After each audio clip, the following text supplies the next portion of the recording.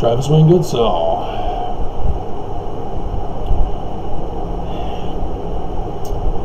Apparently, my cyber attackers last Wednesday were unaware that the prophets even held a meeting to discuss my video of the day, because they were gone for 2 weeks.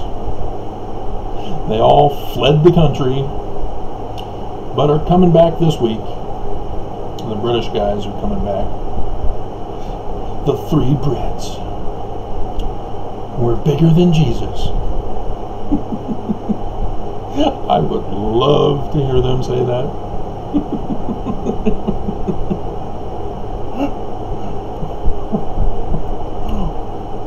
We'll see if history will repeat itself.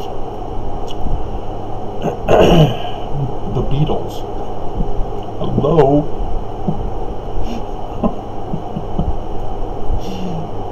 And they're still doing that South American political leader. It's some religious gathering of world religious leaders. And it was back on October 29th. Elder Christofferson was speaking this time around. It's been going on for a while now. It's like a vacation for religious leaders, that they can take one of their 5 jets that they coerced their members to pay up the prosperity gospel money to save them from being struck down by Jesus. Jesus will strike me down if you don't give me money right away for a 5th yacht. Please help me. I don't want to die. You even remember that? Did you catch that on the news? Way back when? Dear God. So, Christofferson is, again, going full throttle on pushing religious freedom. They're involved with evangelicals here in the United States of America to push for religious freedom. Because apparently the First Amendment does not cover religious freedom. Apparently the Constitution, divinely inspired by Jesus,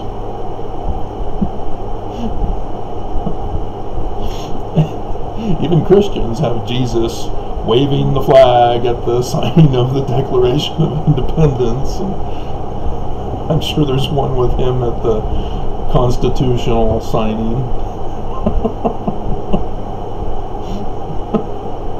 Yes, let's pull an anachronism. Ever since Constantine, religion has been pulling anachronisms.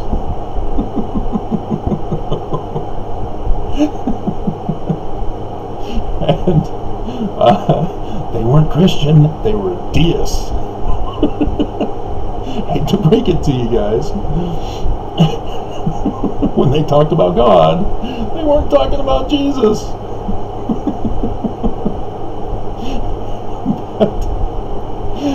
But yeah, the Church of Jesus Christ of Latter-day Saints, that even has canonized scripture of how wonderful the Constitution is, except for the slavery part. Yeah, it even says except for the slavery part.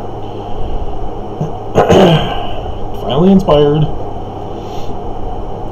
And yet, the prophets of the Church of Jesus Christ of Latter-day Saints think it's a good idea to destroy the Constitution and impose a segregated law for religions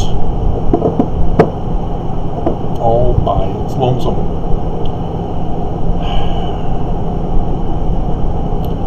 As if they don't have enough power with all their trillions upon trillions of dollars of wealth. Church of Jesus Christ of Latter-day Saints. The evangelicals are just millionaires, multi-millionaires. Petty cash. He says, 1, I'm going off of the church news. I'm not going to read every single thing, just the 6 or so topics. Religious liberty is the oldest freedom.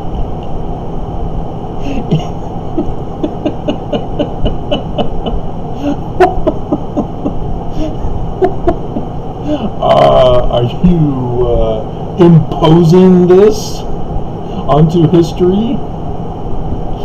In international human rights law. Oh, God. Yeah. Catholics imposed it. The Catholic Church has freedom. Spanish Inquisition. Muslims with Islam, the scorched earth conversion policy, join us or we burn your village and you die. And then we erect a mosque on top of the ruins of Jerusalem.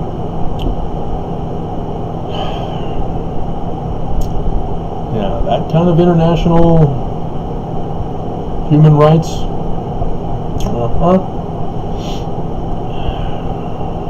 Two, religious liberty is essential for protecting human dignity. You mean those of the religious leadership's dignity. Because when the Church of Jesus Christ of Latter-day Saints refuses to take care of the poor and needy, oh no, I know that my local ward, Travis, has a bishop and he gives to people. I know them. How many poor people are in Utah?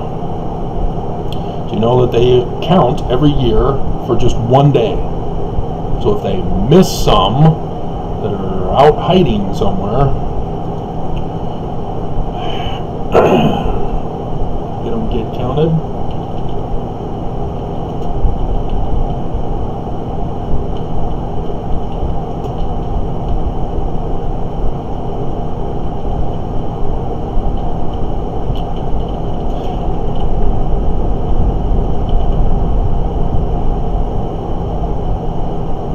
For 2019, on a single night, it even says it, on a single night in Utah in 2019. So did they not do it for 2020 because of the virus? Wait a minute, here we go. As of January 2020, Utah had an estimated, wow. In 2019, it was 2,798 persons were homeless in Utah. And how many did the road home house? 1,100. And in 2019,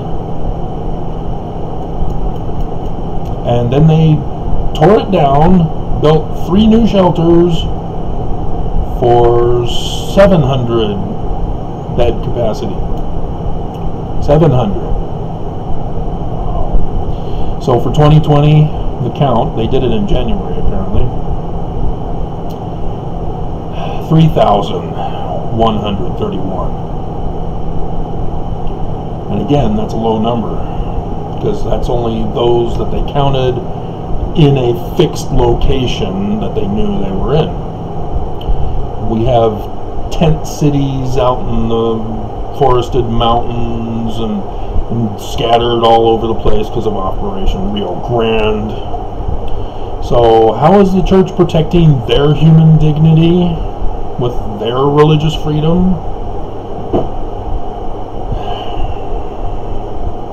3, religious liberty promotes pluralism and peace. Really? Join our church, or we call you apostate, antichrist, Korahor. Is that the peace you're talking about? Are you sure?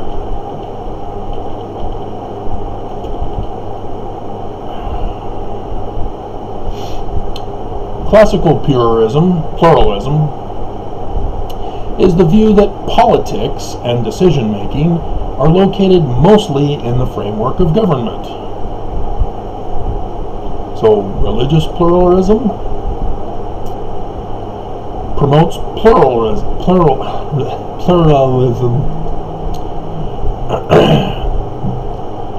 So religious freedom allows the religions to establish their own administration and governance.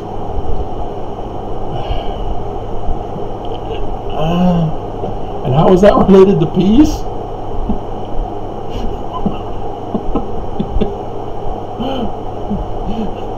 Respect begets respect. How has the church respected blacks? How has the church respected women? How has the church respected LGBTQIAPO+?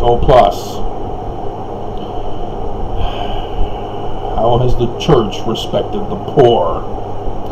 Again, 3,000. Did you watch John Oliver's show last night? Or at least my video? You can click on the link in the description below on that video to catch up. Religious liberty facilitates a proper segregation of the races. Separation of church and state. What? The church is planning to take over the United States of America and all other countries. Did you not hear the whistleblower from Ensign Peak Advisors? He was specifically told they're stocking up on money in the tithing and other investments for the second coming and Armageddon.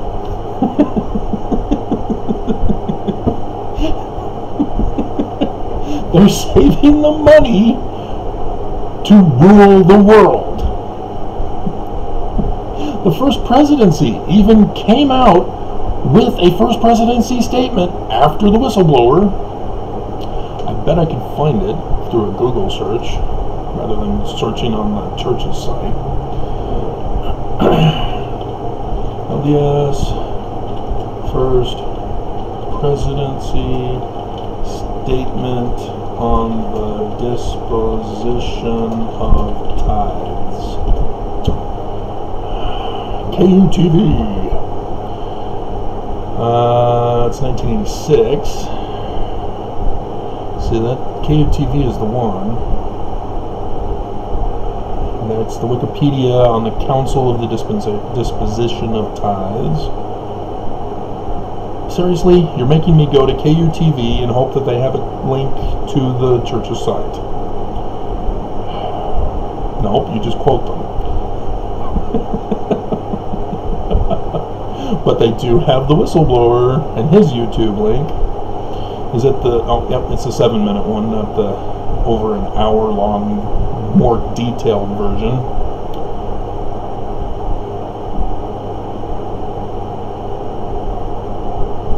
Huh.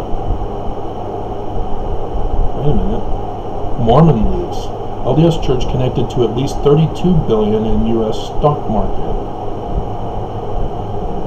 Is that from the whistleblower? Huh. I'm going to need to click on this. Oh good, it created a separate tab. Huh. When was this? This was 2008. Yeah, I know that one. I know that one. Max Roth from Fox 13 News, Utah. That has a YouTube video for it, so I know that one. I've been using it in videos if you hadn't been paying attention all these years. So, pay attention. The first presidency stated, and I don't believe why don't they have a link? They have... Church states on its website that has a singular purpose.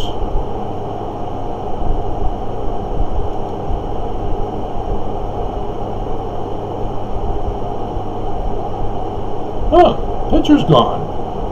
Newsroom, churchofjesuschrist.org. It was 22 May 2018. That's weird. that you're God. Anyway, it says, we take seriously the responsibility to care for the people, right? No, for the money, for the tithes and donations received from members. Ah, my precious. The vast majority of these funds are used immediately to meet the needs of the growing church, including more meeting houses, temples, education, humanitarian work, and missionary efforts throughout the world. You're not talking about the extra funds set aside into the LLC corporations, into the stock market. You're talking about the money that gets used over many years. A portion is methodically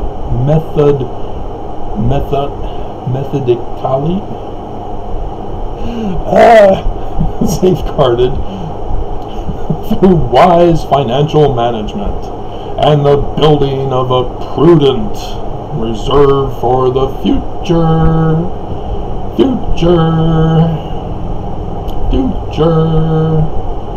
This is a sound doctrinal and listen to the 7 minutes. He talks about the future, second coming, and Armageddon. It's against the law. You're not supposed to get tax-exempt status if that's what you're using the money for.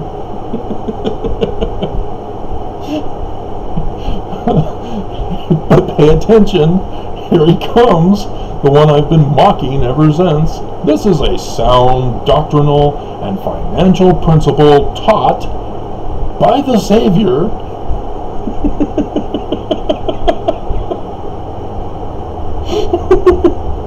in the parable of the talents.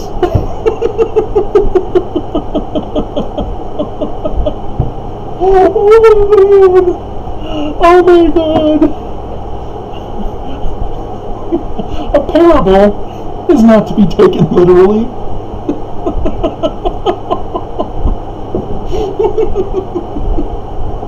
Oh my God. Breathe. Hold back the tears. These are religious leaders pushing for religious freedom above and beyond the Constitution. And their justification for amassing multi-trillions of dollars is the parable of the talents.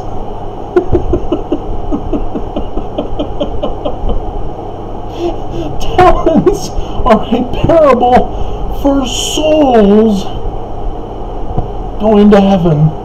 It's that simple. Anybody can figure that out. And yet, we amass large amounts of money because of the parable of the talents, because a talent is a form of money back during the Roman period, and Jesus is the Lord of the Vineyard, or the nobleman in that past parable, and he gives certain amounts of talents to each and every single person, and they're supposed to invest by going into the city. And so the stock market. This isn't an anachronism. They had a stock market back then, exactly like the one we use today. And the one with 5 was rewarded and was allowed to continue at the second coming.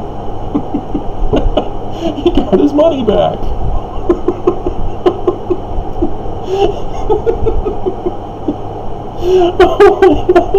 You need to have your lawyers read this to you and correct the information. Or at least the spokesman or somebody who knows anything about religion and scripture to correct this. Oh my God, the leaders of the church, the only true church on the face of the earth, led by Jesus himself. And they botched this. Because the one talent guy, oh, I hid my talent in the ground to protect it, and didn't save a single soul. And now do you understand why he was cast out to outer darkness? Oh, dear God. It's hilarious. Oh, see, here's the bullying tactic. Oh, how dare you speak out against us, religious freedom! Claims being currently circulated are based on narrow perspective and limited information. Love to insult people. It's hilarious. But that's what happens when you get exposed. You resort to name-calling and abusive speech. And the prophets teach this to Mormons. Dear God. We comply. No, you don't. It's because you haven't been found guilty in a court of law yet. It's an outright blatant crime, and you need to be locked up. Just like the FLDS. You hear that? FLDS got first busted by the federal government for SNAP fraud violations. It's a government benefit given to people, and they blew it. The women, polygamous women, would get the SNAP benefits for food money, give it to the bishops, and then the bishops would redistribute the food purchased from the SNAP card to mostly them, as the women and children kind of suffered that way. But nonetheless, SNAP benefits go for the people that it's given to, not those that it's not given to. They did not put the bishop or their husband on the registering for the SNAP benefits. They can't, because the government would find out, hey, bigamy, that's against the law. We're not granting you SNAP benefits. Sorry. And so, yeah, SNAP fraud violations. Church does that too with Social Security benefits from the government. People have to pay tithing. It's not a donation. It's not a membership fee. It's a protection racket. It's a crime. And the church wants religious freedom to commit crime. But the FLDS church got busted. LDS church not busted. Why? And so last week, the FLDS church got busted again. Now that they're no longer allowed SNAP benefits, they've decided, hey, we'll get more labor out in the fields by putting the children to work. Oops! Child labor violations. So yeah, this time the brother of Warren Jeffs, who's not in jail, they wanted to lock up the leader, let the other guys go if they testified against the leader. And so the brother of Warren Jeffs is now in charge, and he's the one that got served by the federal government with a fine of almost $1 million for the child slave labor that they got going on there. So good luck for them getting $1 million to pay that off. I bet they won't.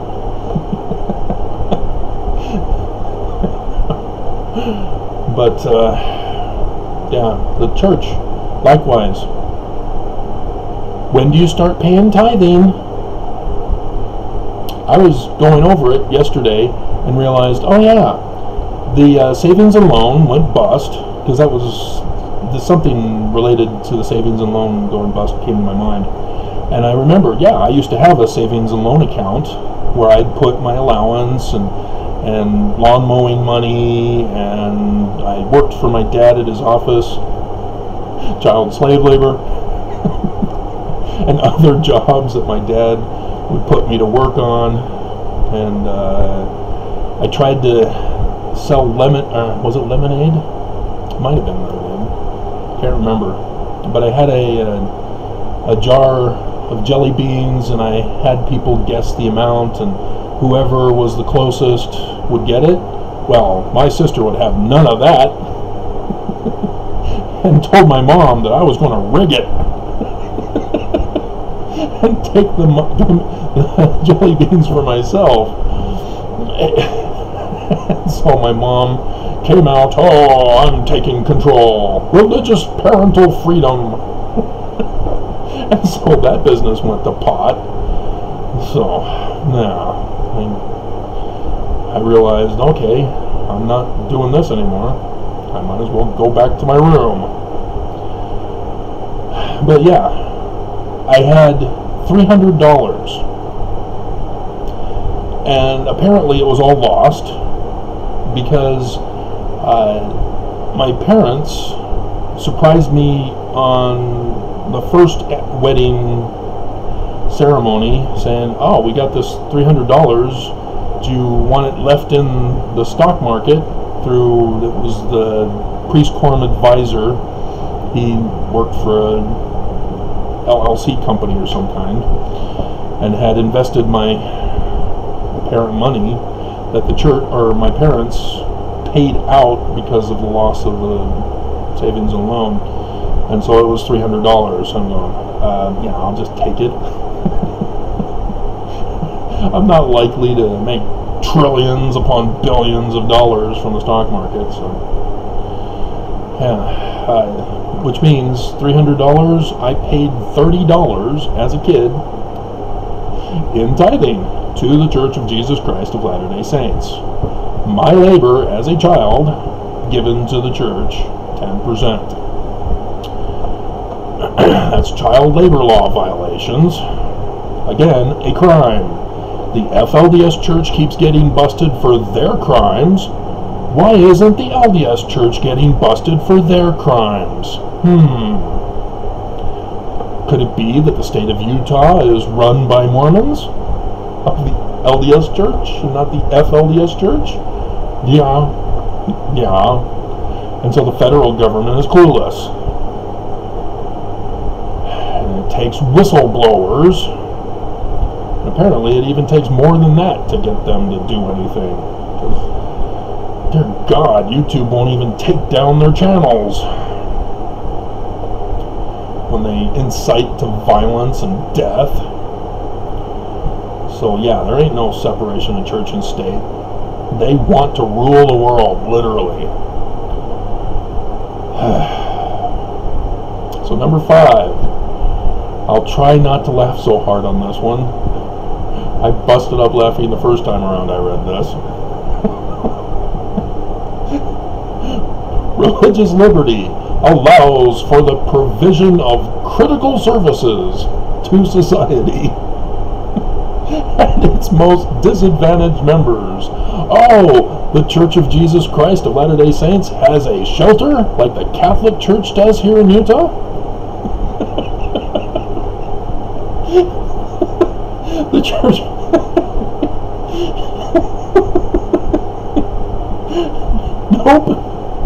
Nope.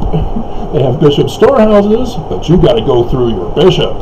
And so if you're not a Mormon, oh, oops, no food for you. Come back next week or next year. What was it? It was Friends, right? The Nazi, soup Nazi guy. Dear God.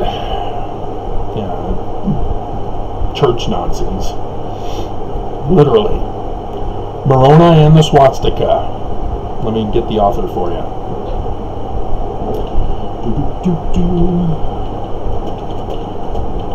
Swastika. Moroni and the swastika. Mormons in Nazi Germany. Hardcover.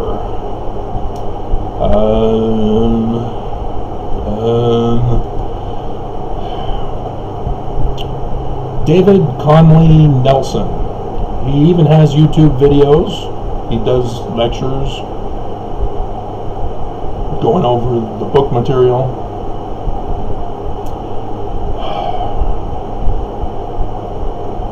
While Adolf Hitler's National Socialist government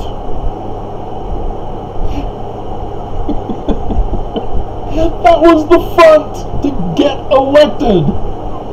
He turned fascist. Oh my God.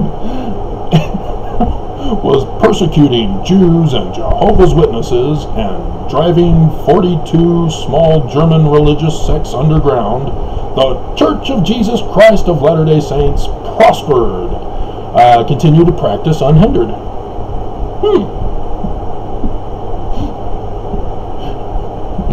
And so, yeah, there were Mormons that did try to protect and help the Jews, and the church punished them. Yay!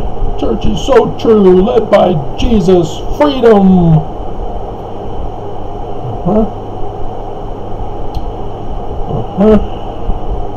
And its most disadvantaged members.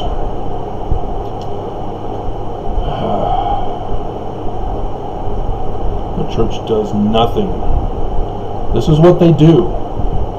They talk the words to other people to follow, but they themselves, even among other religious leaders, they themselves will not practice what they are preaching. They are corrupt to the core. And then 6. Religious liberty enables all to freely pursue truth about church history.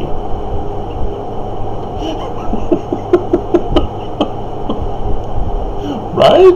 No. Nope. Stay away from doubters and apostates and lazy learners and intellectuals. Read what we give you to read. Stay off social media. Yep, just like Nazis.